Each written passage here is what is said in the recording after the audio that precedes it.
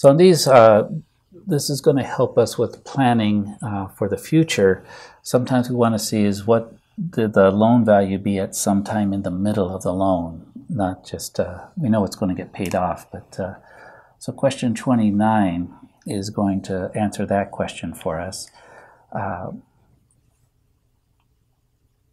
We've got Emily, who bought a car for $24,000 3 years ago. We've got to make an assumption here because it doesn't say, but we have to assume that she borrowed all that $24,000. That's all we can tell. So the loan amount must have been $24,000. The loan had a 5-year term, so that's going to go down here. It's monthly because car loans are always paid monthly. So some assumptions we have to make. So 12 times 5, it had to have a 60-month term on it, 3% interest, and at the beginning, when they do the calculations, they would have been projecting a future value of 0 at the end of 5 years. So we click on the button, and this is going to tell us what her payment should have been or is, right? $431.25. It comes up negative because that's money she has to pay each month. It goes away from her. And now we come back to the story that Emily's actually 3 years into this car payment, and she wants to know how much does she owe on the car. So what we're going to do is, now that we know what the payment is, we know all the details, all we're going to do is we're going to change the number of months, not make it 60, but we're only going to go 3 years into this, which will be 36, and then we'll calculate what the future value is at that point. So most everything's the same. It's still monthly. The initial balance or the initial loan is still $24,000. The payment is still $431.25 that we calculated, still 3% interest. But what we're going to do is she's now only 3 years into this loan. 12 times 3, 36. She's made 36 payments. We want to see what is owed on this. And we can do that by clicking on the future value, and we see that 36 payments into this loan, it would still have a balance of $10,033.37. Notice it's negative because this is money that's going to have to be paid back. Okay.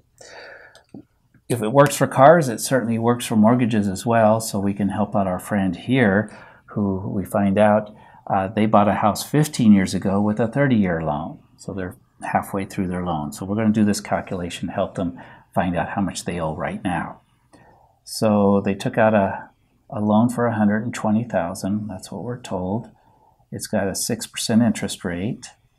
It was initially a 30-year loan. It still is, but they took it out for 30 years. It's going to be a monthly payment.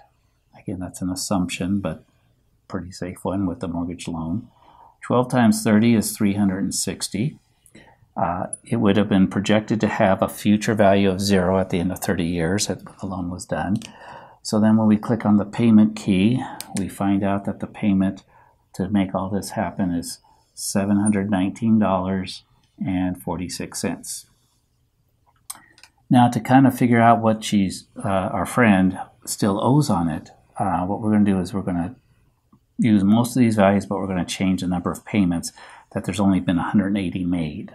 Okay, so we bring everything over. Again, you will just leave these as is in your screen.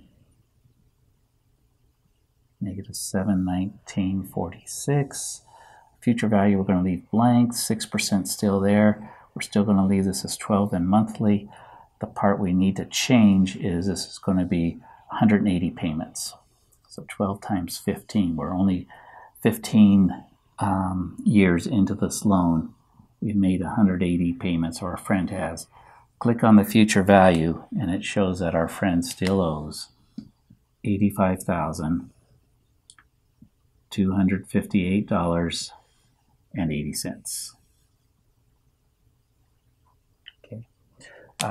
It's interesting. They're halfway through the payments. They've made 180 out of 360 payments, but the loan is not halfway gone. And that's the way interest works. Remember, we pay the most interest at the beginning of the loan. Towards the end of the loan, we're paying more and more principal. So hopefully you see out of these things, these two examples, if you want to pay a loan off early, whether it's a car payment or a house payment, you need to make those plans right away. You need to start paying additional payments right away. Don't wait till later, because later you've already paid most of your interest already. So to save yourself on interest, start paying an extra $100 a month right away, and you'll get your loans paid off faster.